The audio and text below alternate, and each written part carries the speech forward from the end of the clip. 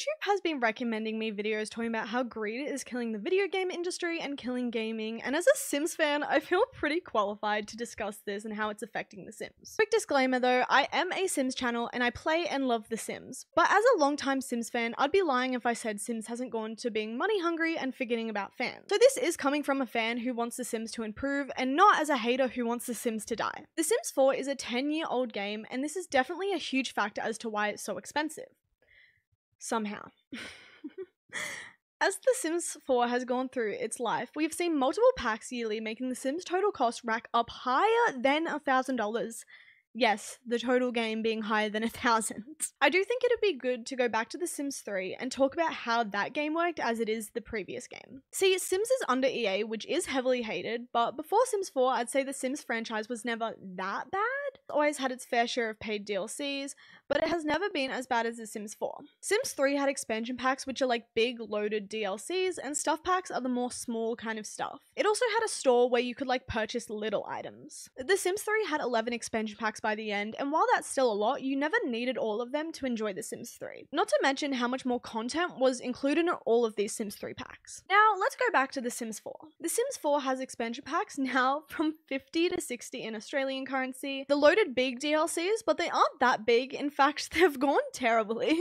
Sims 3, we had a pets DLC. This included horses, cats, dogs, and cute little creatures. Well, now in The Sims 4, we have a cats and dogs expansion pack, but you want horses? Okay, another $60. And you want little creatures? Well, you have to buy a stuff pack, which has like 3 creatures, and half the stuff in this pack actually needs cats and dogs to work. The second DLC is a new one, and it's game pack. You want restaurants? Well, pay up to $30. Spas, camping, all $30. This DLC is new to The Sims 4 and mainly has different gameplay elements. The third type of DLC is stuff packs. I believe this is priced at about $15. And this is all about adding more stuff to your game. This is where that terrible My First Pet stuff comes out. Most of these aren't worth it and barely add literally anything. The last DLC type is kids, very bite-sized, about $7, and these were only added a little while ago, and the whole purpose is to be a little bit more niche for certain players, mainly for console players and those players who don't like download custom content in their game for free. DLCs are nothing new, but the sheer amount is just pure greed, especially when so many packs could have been in base game or a few DLCs could have been grouped together. There are a lot of expansion packs, game packs, and stuff packs, and there are a shit ton of kits. Yep, that's a whole lot of money and greed, and not to mention The Sims 4 is still creating packs. Literally, they're about to release a whole new $60 pack. Just for love, by the way. It's not even just the sheer amount of packs being released, it's that they're basically unfinished and full of bugs. So do you guys remember Fortnite, that battle royale that set gaming into the worst free-to-play marketing strat? Well, yeah. When I bought The Sims 4, it was basically the moment that it came out, and it was probably about 60 or something. But in 2022, The Sims ultimately decided they would try free-to-play. Now, I'm not complaining because, like I said, I bought The Sims years ago, so I had a full, 6 or so years to enjoy The Sims before it became free. They also gave us, a free kit as, a sorry, but like I said, this was only $7 anyways. But this, to me, at least seemed to come with the idea that if they could get more people to play base game, they could try and sell more kits and packs to people. Don't believe Sims is pushing packs. As of a few months ago, every time I go to The Sims, it recommends a new DLC for me to download, and they even have packs, a packs we recommend little shopping icon in the UI, and it will randomly pop up as a pack recommendation for you, which can be super imposing and straight up annoying. I'm trying to create a character in CAS, and it's you should download this pack. I have almost all the pack Sims, leave me the hell alone. If none of that convinced you The Sims is greedy though, I don't know what to say.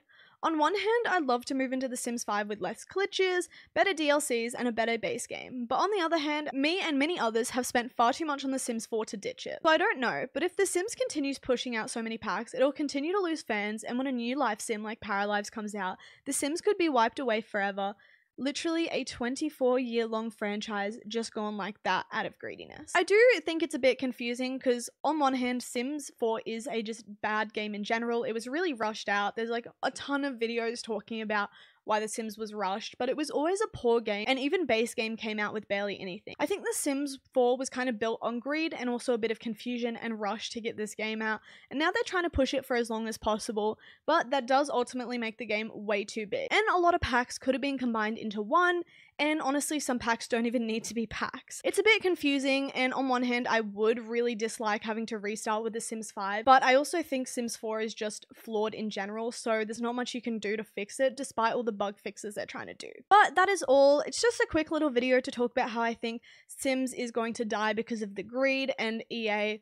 But yeah, that is all, guys. Let me know what you think in the comments. Do you think Sims is too greedy? What do you guys think? I know a lot of people are boycotting and, you know, trying to do some pirating tactics to get Sims instead, which I obviously don't recommend, but I know a lot of people are doing that just purely because most average Sims fans cannot afford to pay that much for Sims, especially if you're a new Sims fan and you see all these packs that you're expected to buy. It's just a wee bit insane. But anyways, that is all, guys. If you do love The Sims nonetheless, please subscribe and like this video and comment down below what you guys think and also what other videos you'd like to see from me. I do have fun doing more kind of like, not essay style, but like more just talking about certain things that interest me in the Sims world. While I do like playing, I do definitely have more fun doing a bit more of commentary style stuff, so let me know if there's anything else Sims related you guys would like to see.